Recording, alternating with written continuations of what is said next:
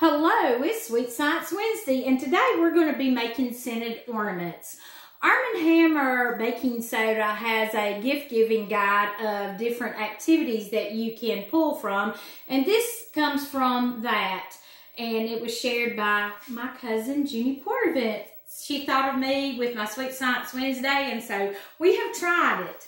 If you look over here, here's a couple of them, and they are scented with eucalyptus oil. You can use cinnamon or peppermint, but oh, I wish you had smell-o-vision, smell-o-rama on your cell phone or your computer so you could smell this. It's simple and easy, but you do need to get your parents' permission because you have to use a microwave for this. So you take a half a cup of cornstarch, you take a cup of baking soda, and you mix those two ingredients in a dish, a bowl, and then you take 3/4 cups of water. Now this is going to seem like it takes an eternity because what we do is after we stir it up very carefully, it looks kind of real liquidy, and you wonder how in the world it's going to make an ornament because it's so liquid. Well, here's the trick. The reason you need your parents' permission, we're going to scoot over to the microwave. And in increments of 40 seconds and stirring, you need to let that go for 40 seconds. And it will take a couple of times on this, and I'm not going to probably finish it up. I'm going to show you what it looks like. It's supposed to be the consistency of mashed potatoes, but please do not eat this. I'm advising you not to. But it's going to make some cute scented ornaments. So when we get on 40 seconds, which seems like it takes eternity, I hope you all are having a good December because you know what? Before we know it, it will be New Year's. So go ahead and start thinking about those New Year's resolutions that you're going to be a little bit kinder, a little bit gentler. Oh, there it goes.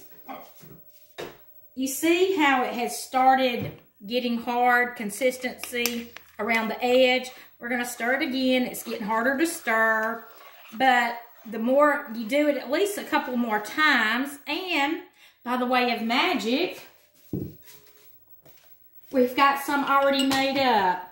And once we do that, we just add about 15 drops, but I've already added some to this, so I just had to add a few more drops. And just kind of mix it up.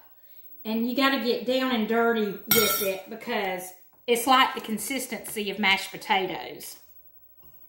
Once you get it mixed up with the eucalyptus oil or whatever essential oil you're using, get parchment paper or wax paper. Make sure you got a variety of cookie cutters and just lay it out on your paper. And it says to use a rolling pin, but I use a glass because I don't want the eucalyptus oil in my rolling pin since I do a lot of baking. So we're going to roll it out. And usually you want it about 1 inch in height. I don't usually measure when I'm making ornaments, as you know, last week when I did the other ornament. Okay.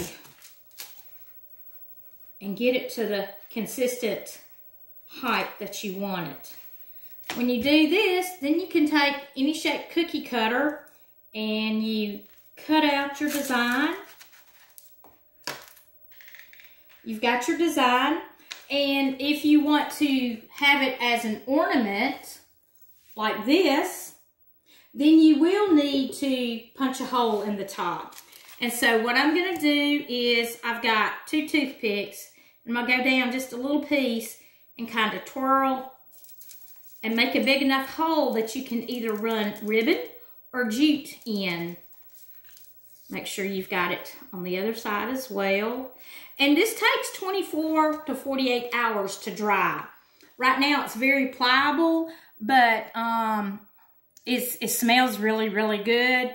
You don't even have to punch a hole. You can use these as decoration to sit around maybe some little stands like I have right here. And it makes your house smell oh so good.